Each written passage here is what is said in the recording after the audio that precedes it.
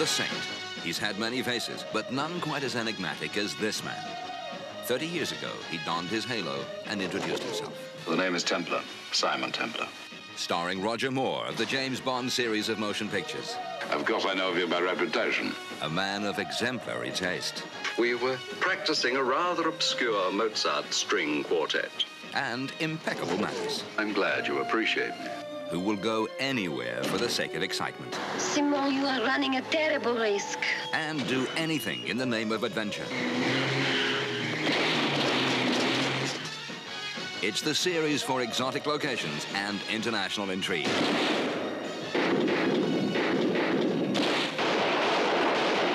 Roger Moore is the Saint.